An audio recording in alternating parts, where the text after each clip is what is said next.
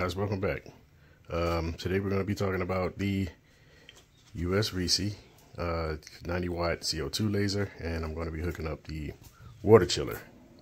Again, yeah, if you're looking at this laser, yes, it does come with a CW5200 series, what they call a chiller, which is this one here, is still in the box. It does come with that one, but if you do your research on it, a lot of people say, well, actually it's not actually a chiller. It's just basically a radiator. So it will never get the temperature below what your room temperature is, but it'll keep it at that temperature constantly. So that's not what I wanted to use. I wanted to use an actual water chiller. So I went out and I went to website Vevor, and I bought their 5200 industrial chiller. It's a DZ5200 LS-QX from Vevor. It was delivered yesterday. I didn't have time to hook it up, so I'm going to go ahead and hook it up now and bring you guys along with me. So let's see. Again, we have the 5200. It is an actual chiller. It has an actual refrigerant unit on the inside. On-off switch, input, output, has filters here. See if I can get this off on both sides.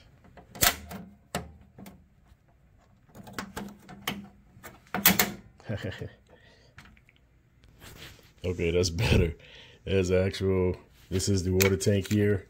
There's a compressor back here, and has some coils in the back here. Has a filter on this side. It also has, I'm not even going to try to pull it off again like I did that time.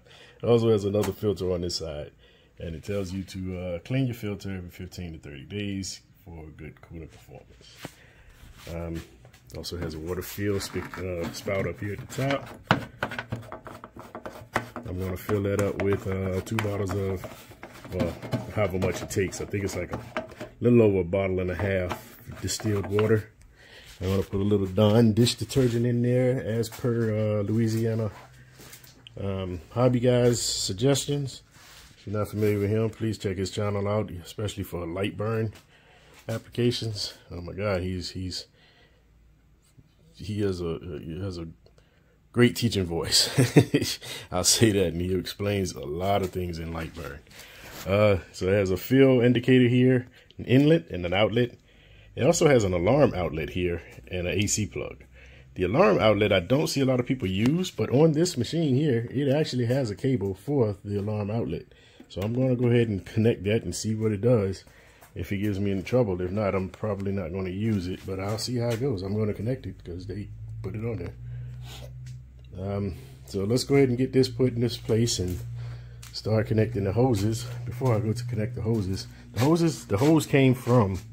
came with the CO2 laser, not with the chiller. I also bought these, they're 11mm 7/16" spring bands. Instead of using zip ties, I'm going to use those. So I have 4 of them. I'm going to put them on each end. And to connect this, you're going to connect the inlet of the chiller that I showed you in the back to the outlet of the CO2 laser, and the outlet of the CO2 laser to the, and the inlet of the CO2 laser to the outlet of the chiller. So it's pretty simple setup. I'm gonna go ahead and get these hose clamps on here and get it put in this place. Get it put in where I wanted to sit at. Okay, so here we are in the back of the unit. This is the CO2 unit, and you have at the top the water inlet and the water outlet at the bottom on the 2 barbs. Also on this side, again, we have the water protection cable, which is this one. So I'm going to also connect that to the back of the chiller, alarm outlet, and we have the inlet and the outlet on the right. Inlet on the left, outlet on the right. We're going to go ahead and connect these two. I think I should have enough. Sorry, I don't know what I have y'all looking at. I'm going to go ahead and connect these two and I'll be right back. Okay, so now I hope the sound is better. I remember to put on my mic, my lapel mic. Sorry about that. So, okay, now we have the inlet connect to the outlet and the outlet connected to the inlet of the CO2. I also have connected, I'm sorry to have y'all at these crazy angles. I also have the sensor protection connected to the back of the unit here. And I don't have the power on yet because I'm going to add water to it before I put the power on. So the other thing that came with the unit is the power cable. It also came with 2 clamps of its own and a spare fuse. It came with this connector, which is the identical connector to what my CO2 laser has on that protection line. So we're going to go ahead and fill this up. 2 gallons of Parent's Choice distilled water. Well, these at Walmart. And I'm going to fill it up, and I think it's going to take about a bottle, maybe 1.5 gallons, close to 1.75 gallons of the other bottle. So we're going to go ahead and fill this up and get ready to plug it in. Oh, I'm also going to add, if I didn't say it already, a couple of capfuls of bleach. And as per, like I say, LA Hobby Guy, a couple of drops of Dawn dish detergent, which is supposed to help with keeping the bubbles down inside of your laser tube. You don't want any bubbles up in there, so they say the Dawn dish detergent, couple of capfuls is going to lubricate the inside of that glass tube, and it should keep the bubbles down. So we shall see. Okay, so I've just filled the tank up. Let's see here if you can see the line. Let me get my flashlight. I filled it just a little bit below the fill line. I'm actually going to put a little bit more in there because once it fills the tube up, it's going to go down a little bit also. So I'm going to put just a little bit more water in there and get it just above that yellow fill line. Okay, I think that did it. Just above the fill line. And I dropped, let's see, a couple of drops of Dawn dish detergent in there. This is what I had, the antibacterial. And it's going to give it an orange scent, so should help.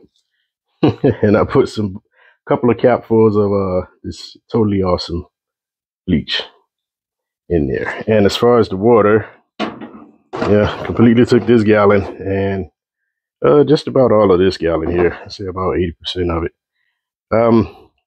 Just a little side note, because I thought the water meter wasn't working, the little water level line.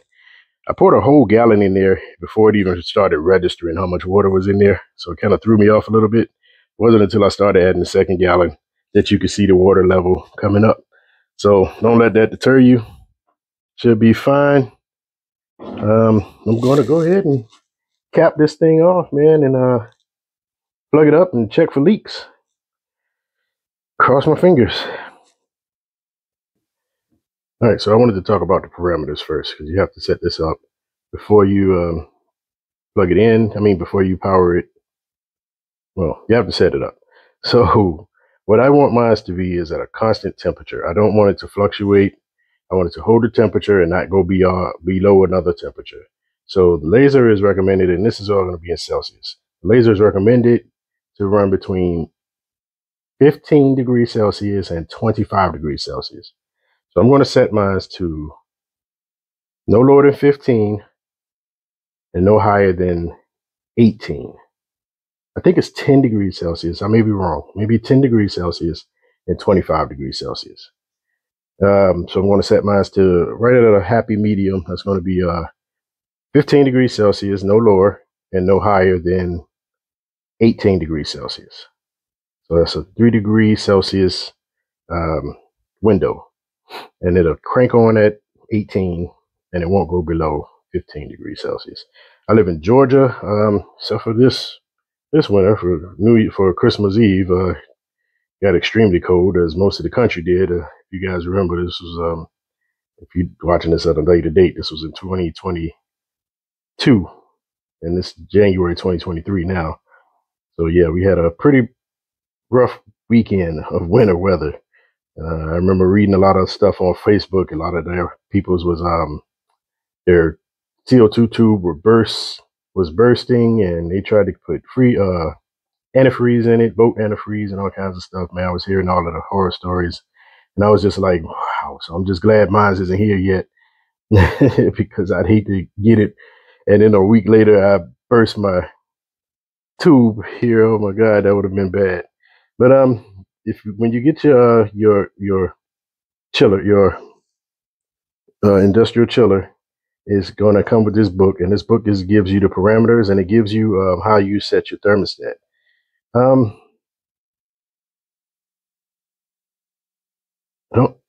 I'm going to go ahead and set the thermostat now, and I've already given you my parameters. I suggest you guys go ahead and read over this book when you get it. I don't want to be the one to tell you how to do it, because I'm not a professional. I'm learning this for the first time as well. So that's why I'm kind of hesitant, but I do want to show you the information. Know that it is there, and it does come with it, with the chiller. And you guys read over this carefully, because it's very important. I mean, this is your heart of your machine. This is your thermostat. I mean, I'm sorry, this is your CO2 laser. It's the whole reason why you bought the machine. So don't skimp on this part, man. Make sure you read it thoroughly, understand what's going on, and don't just take somebody's word for it that tells you on a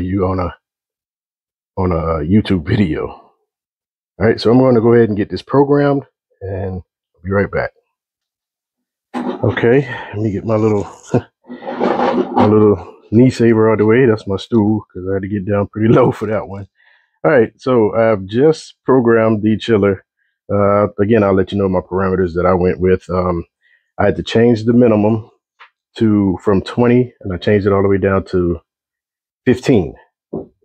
I changed my constant to, I had to take it down from, I think it was at 25 by the factory, and I took it down to 18.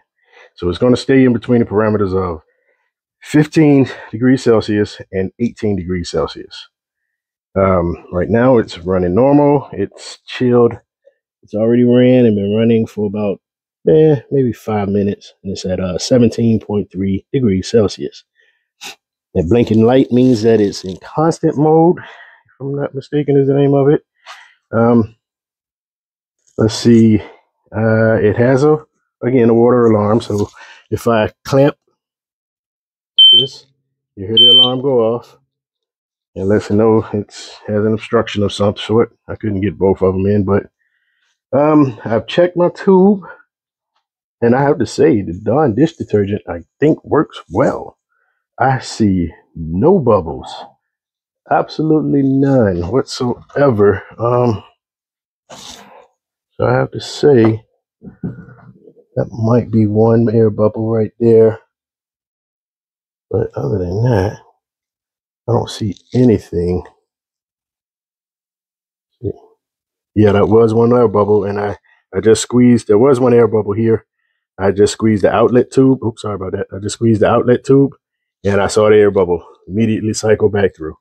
So that's the only air bubble I can see. Let's see if I can see anything underneath here. Nope. I think that's it, man. I think we're bubble free here. That's spectacular. Okay. I've checked for leaks. Grab my flashlight here. Yeah, man. Sorry, guys. I couldn't put you on a tripod. Here, it's just it's so cramped up in this area. I can't really get anything, but I don't feel anything. There's nothing wet here. That's a stain on my concrete, so that's not a leak. And I didn't feel anything over here at the chiller side. So I'm gonna call this a success. Let's see, what else do I need to do before I can finally crank this machine up? That's the water chiller. Only thing I need to do now, I have my fan back here. Grab that flashlight again. I have my air hose and my fan back here, mounted to the base of the wall, and the hose is going out towards my garage door over here, and that's where I'm going to cut a hole into the garage door, and I'm going to put the